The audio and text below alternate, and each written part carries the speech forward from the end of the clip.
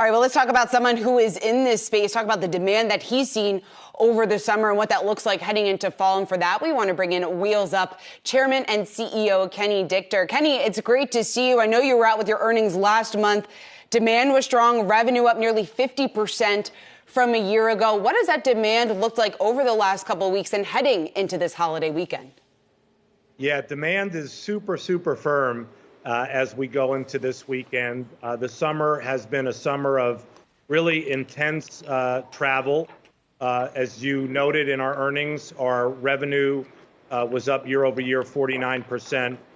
We picked up a great company over in Europe, Air Partner, and the travel back to Europe and intra-Europe, Europeans traveling the United States, it really feels like it's at all-time highs. Of course, as much as revenue's up, so too are your losses, and the stock has been pummeled over the last year. What's the story to make money for investors? Yeah, well, I think we're taking a very long-term approach here.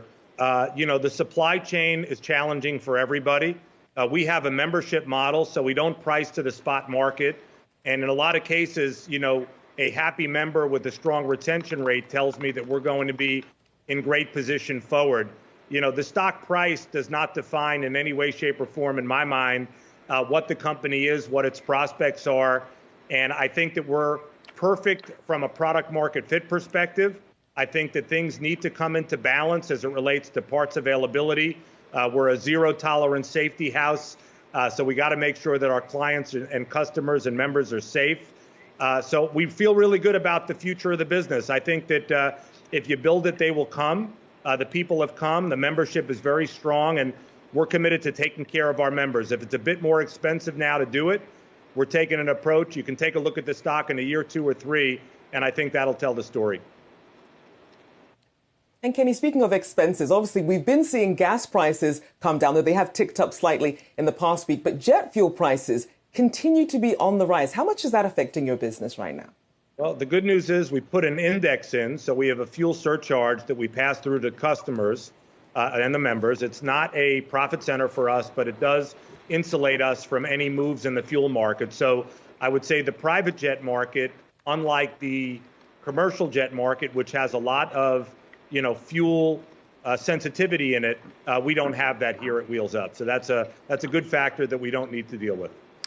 Kenny, certainly labor shortages are something that's plaguing your sector. What are you seeing just on the pilot side of things? We've heard from a number of the larger commercial airlines that they are doing everything they can to attract those workers, still, though, coming up short in a lot of instances. Is that the case with you, or how are you better weathering this difficulty? Well, I would say the good news is, we speak to the Delta folks all the time. They're one of our large shareholders and big partners. I know that Delta's doing a great job in terms of recruiting new pilots in to their business. And we have a program with them called Propel, where we can kind of go back and forth and have a pilot's lifetime journey, laid out. If you retire from Delta, you can come and we welcome you here at Wheels Up. So I think that stuff comes back into balance on the commercials. And as far as Wheels Up goes, I think the biggest challenges we have on the pilot side, it's stuff like training and other things that can get bottlenecked up. But we have the right number of pilots. We got to get the pilots through the right training and make sure we have the right balance of PICs and SICs. That's pilots in command and second in command. The other thing we have at Wheels Up, which is great for our pilots, is they're shareholders in our company. We're the only company that looks like we do in our space. Our pilots are my partners. We have a great pilot force here at Wheels Up. They spend most of the time when there's human contact with the members, and they do a great job. And again, I'm proud to call them my partners and shareholders. So all the pilots out there that want to be partners in a private jet company, Wheels Up, we're here, we're open for business, and we're looking forward to meeting you. All right, Kenny, I got to ask you about the climate problem around the globe. We're all facing it. We're all seeing day-by-day indications of it, and it's impacting the airline industry. And with it, outrage is increasing on private jet travel. We've all heard about Kylie Jenner's 17-minute flight. Now there's a company, YARP, that actually tracks your carbon footprint and how much you're on a private jet. It shows Taylor Swift, the leader, 170 private flights from January to July, 8,300 tons of carbon impact. What are you guys doing to combat climate change?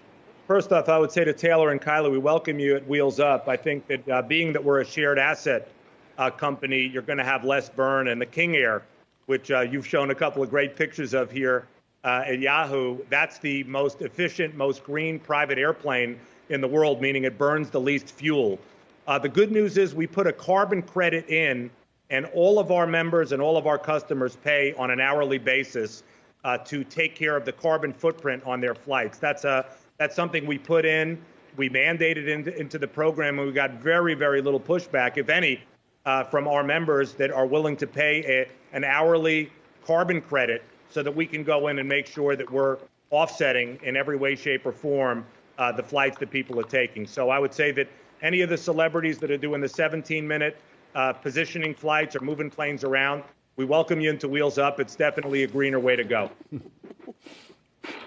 So you're doing the recruiting and the celebrities as well. So, Kenny, I want to ask you though about the most lucrative routes. Well, we have to shout out Serena Williams, who's been an investor, a partner, all the way through. She's playing today at 7 o'clock. We're going to go root her on. Serena is a great champion of green. Well, we'll have to leave it there. But a big thank you to Kenny Dichter there, Wheels Up Chairman and CEO. Thank you so much.